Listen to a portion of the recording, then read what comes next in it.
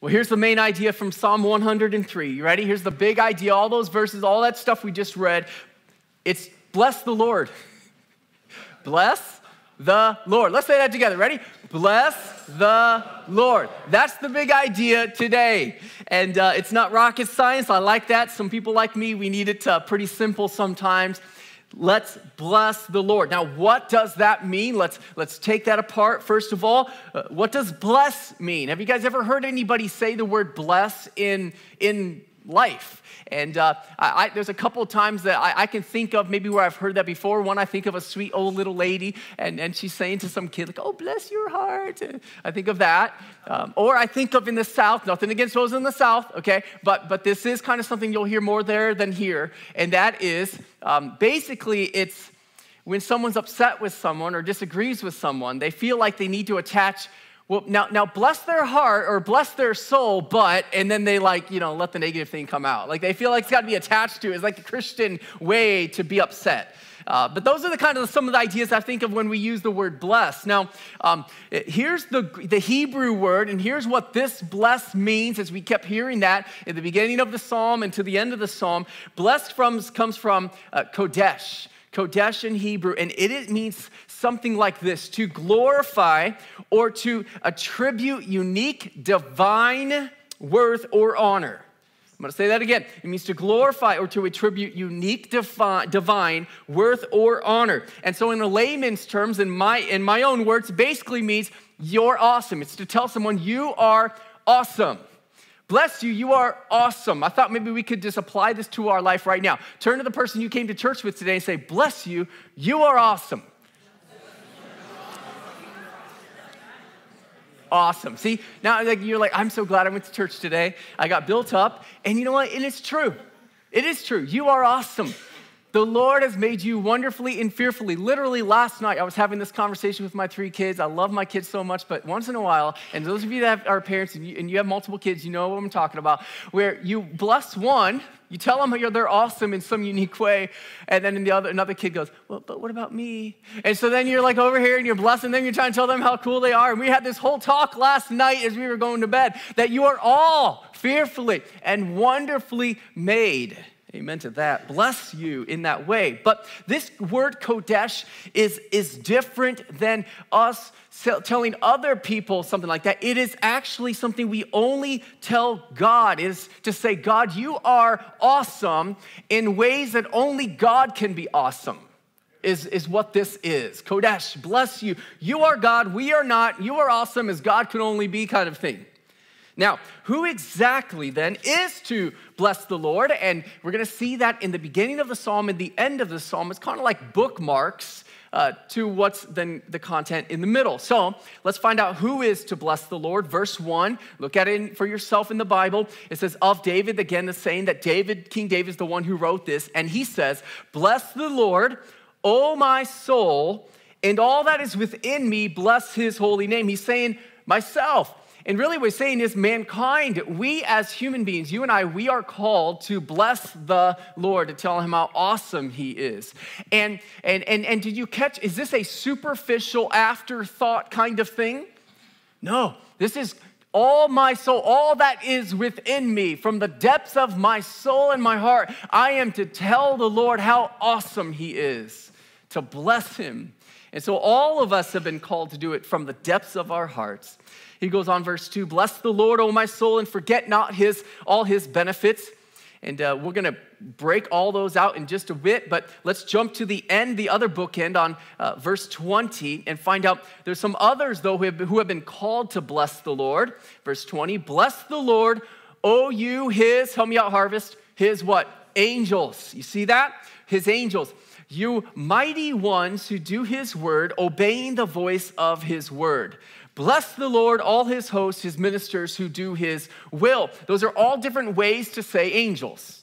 And maybe you don't know this, but God created the heavens and the earth, and God created human beings and animals that we can see, and insects and plants and all of that. But he also created another kind of being called angels. And then there were certain angels that fell, and we call those demons.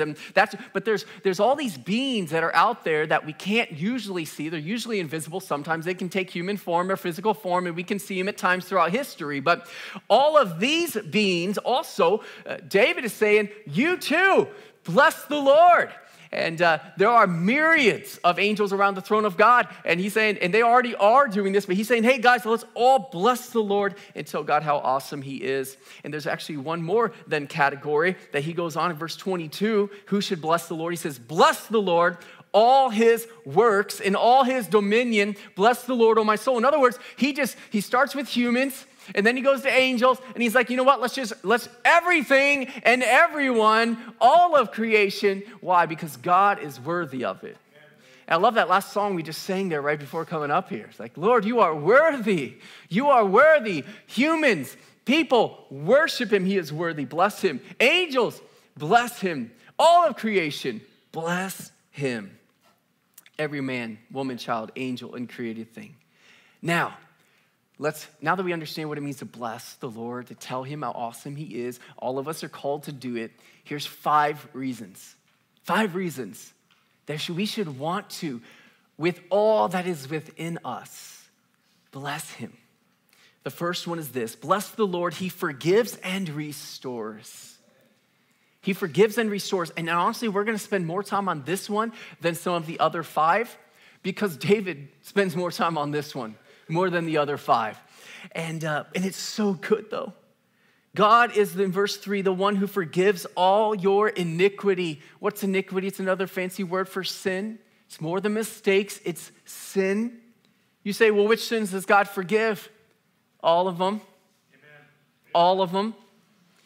And then he goes on, he says, who heals all your diseases? We're going to come back to that one, okay? That's a different point. But then he goes back to this idea of forgiveness and restoration in verse 4. God is the one who redeems your life from the pit. Now he has a picture for us, doesn't he? If you guys, I want you to picture a pit that is so deep that if something gets in it, it can't get out of it by itself. I was actually able to go to Israel not too long ago, and I was able to see when you go to places around the world that have more rocky soil and areas, there are natural pits and crevices all over the place. And what David has in mind is a kind where you would look inside of it and see skeletons. Because whether animals or even people might get in there, and if they can't get help, they are stuck there literally till they die. I moved in our house not too many years ago, and during that first year there, I remember smelling something on the side of my house. And I walked over as the windowsill part that goes down to the basement, and I looked in, and there was a rotting rabbit carcass. I think it's a rabbit. Whatever it was, it got in there, and it was too high for it to get out. See, that's the image that David has of a pit like that. Now, what he is saying is this. There is, when we sin, there is a spiritual pit that we fall in. Outside of the pit is God's blessing and his intimacy and his goodness and all the things that come from being close to God. But inside that pit is nothing but death and destruction and nothing good for us. And that sin in that pit is so deep and heavy, we cannot get out of it by ourselves. But God. God loved us so much that 2,000 years ago, not only did he get at the top of the pit and reach down, but he lowered his own son, Jesus, into the pit with us and helped us to make it so we can get out with his help. You see what the imagery of what he has? And see, when we get out of that pit by receiving his forgiveness, he also restores us back in full restitution with the Lord and reconciliation. That's the image that David has. Let's go on. We're going to see this now. He goes on. He says, who crowns you with steadfast love and mercy, who satisfies you with good so that your youth is renewed like the eagles. I want to highlight the satisfaction concept here. How many of us, you're listening right now, and if you're honest, you're saying, I can't say that I'm satisfied in life. I can't say that I'm content in the depth of my soul. I feel like I'm missing something.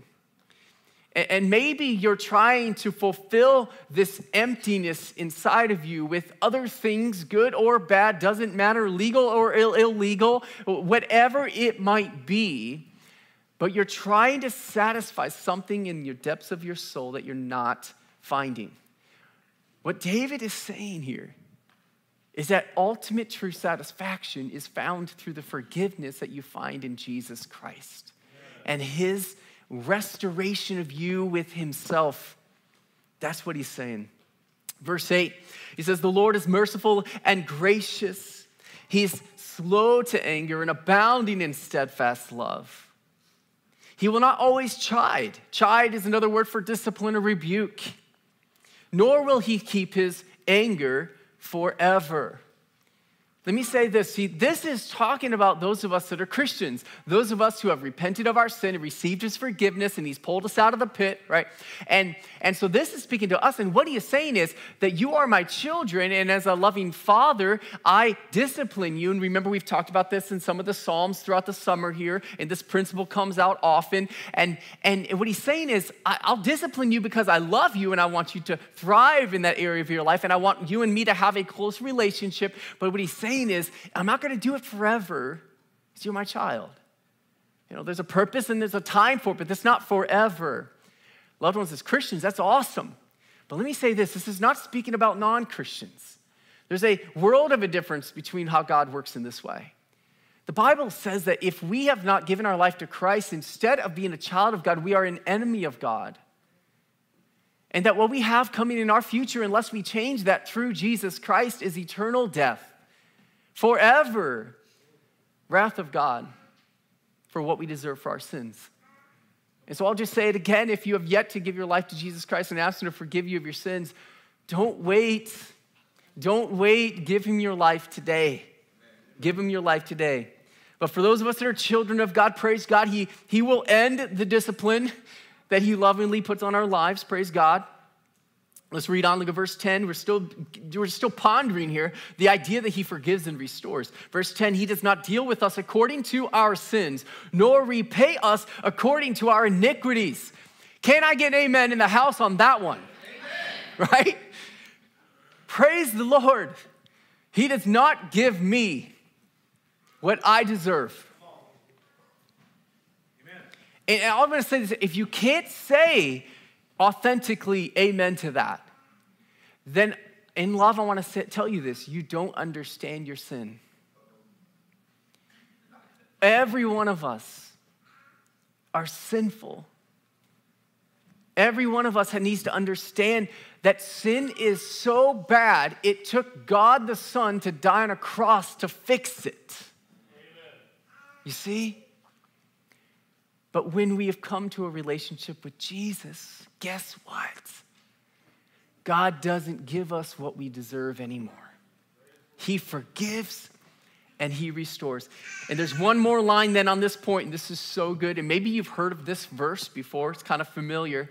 He says, as far as the east is from the west, so far does he remove our transgressions from us. So now here's another picture that he has in mind. As far as from the east is from the west. I think I have a globe up on the screen here and getting this idea that we've come up with north, south, east, west. Now, I don't know if God in his sovereignty purposely planned this out, that when mankind would come up with these directionals about the world that we live in, if this is what he was setting it up for this, I don't know. But I just think this is really, really cool. Why doesn't God say, as far as the north is from the south, will he remove our transgressions from us? Because if you're traveling north, are you always going to be traveling north? Eventually, you're going to be traveling south and vice versa. But if you're traveling east, will that ever end? Never. If you're traveling west, will that ever end? Never. God knows what he's saying. And what he is saying to you and me is this: I don't care how bad that sin is. I know you might think it's beyond my forgiveness. I know you might think there's no way that it could ever ultimately be forgotten and removed forever. But I'm telling you, if you give it to me, if you repent of it, I will forgive it, I will forget it forever. Amen. Amen to that.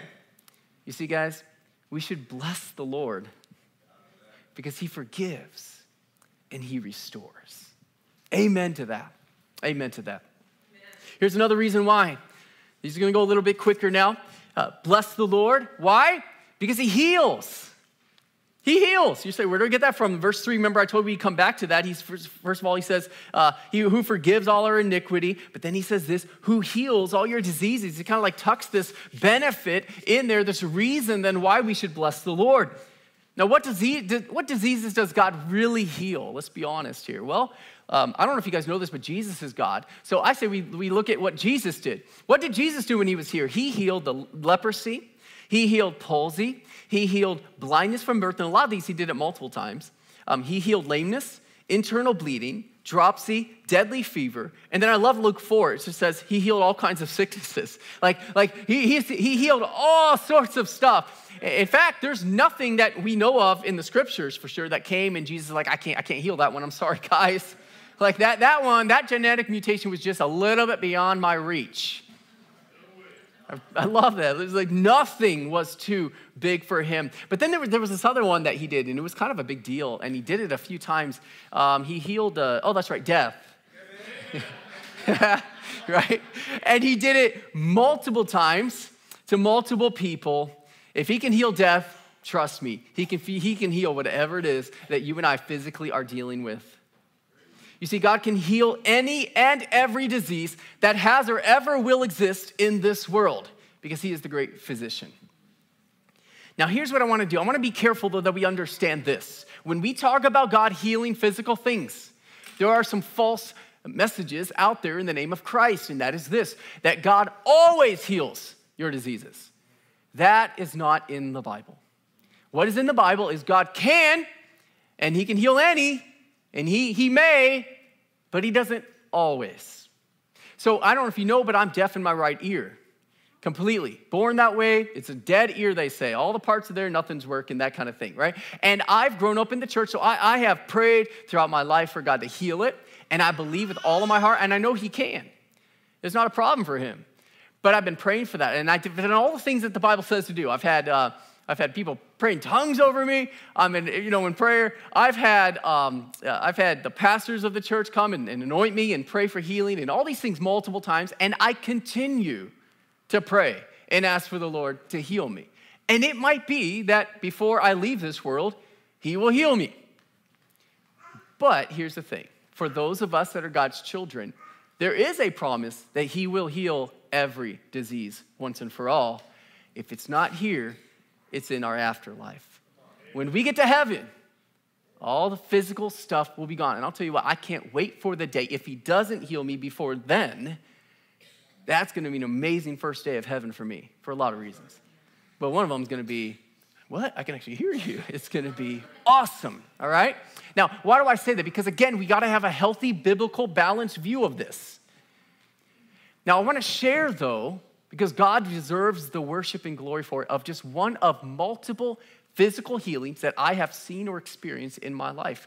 But I want to say this with sensitivity because I also know that there are going to be some that you've been in the same boat that I have in this situation, and God chose not to do a healing.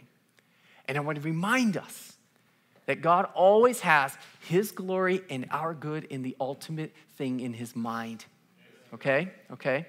But here's one thing that God chose to do, and he didn't have to, but he deserves glory.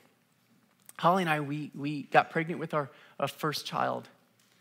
And we were ready in the time of the pregnancy to go and have the doctor appointment where the heartbeat is to be heard and the measurement of the child is to be there and all of this kind of thing. And we got there and there were, the heartbeat was not heard. The measurement was way below what it should be. And there were some other things I'll leave out, but basically in all scientific, medical reasons, the doctor said, she said, your child probably passed away already. And she said, at this point, most doctors would just immediately remove the baby right now. But this doctor was a believer, and she rolled her stool up with us in the office there as we're just processing this. And she said, let's pray for Lord that if he so chooses to do a miracle and basically resurrect this baby, let's pray for that. And then we're going to give the Lord a week of prayer and fasting and see what happens. And my son,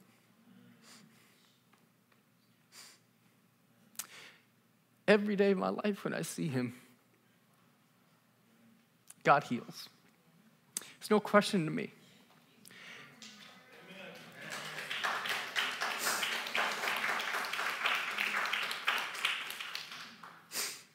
Again, I want to be sensitive because I know that God has not said that and done that to everybody's lives, okay? But here's the thing. God can heal, and he does, and praise God when he does. But again, when we are his child, healing will come someday. And praise the Lord for that. He is worthy to be blessed for that. Here's another reason to bless the Lord. He brings justice. He brings justice.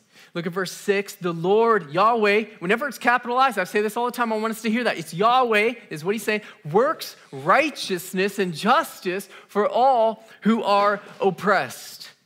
Now, I know if some of you have been following with us in the sermons that you know that we just talked about justice even just last week in Psalm 25.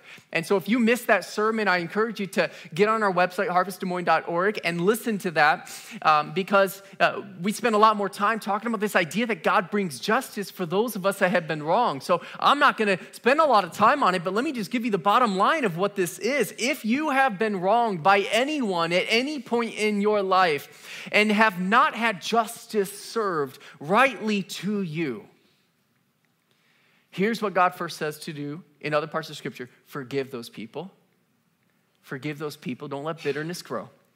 But then after that, have a hope and believe that Jesus will ultimately bring justice on that great and terrible day called Judgment Day at the end of the world. Every wrong that has happened in your life will be made right. And that is another reason that we should want to bless the Lord.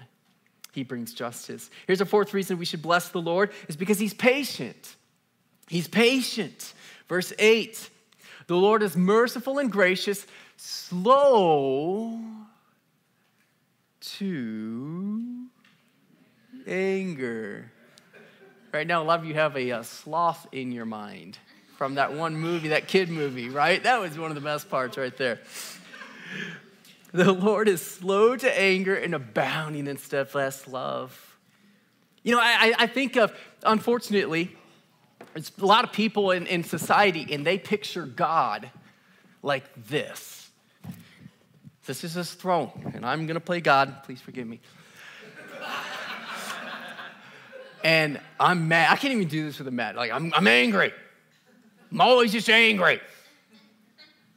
You wait, buddy. Oh, buddy, you have no idea what's coming. You don't mess up. I can't wait for you to mess up. Don't you mess up. Wait, I think you're thinking about speed. No, I hope you speed because I'm going to stick it to you and make you wish you never existed, right? I mean, some people think that God is some angry God and just always looking to just give it to us at the first moment that we do anything. That's not the God of the Bible. That is not the God of the Bible. God is slow to anger. Now, let me make sure we're clear. Does God tolerate sin? Help me out, Harvest. No. God doesn't tolerate sin. In fact, to tolerate sin, get this, is actually sin in and of itself. I'm going to say that again. That's not said in churches enough at all. I will. And amen to that. All right?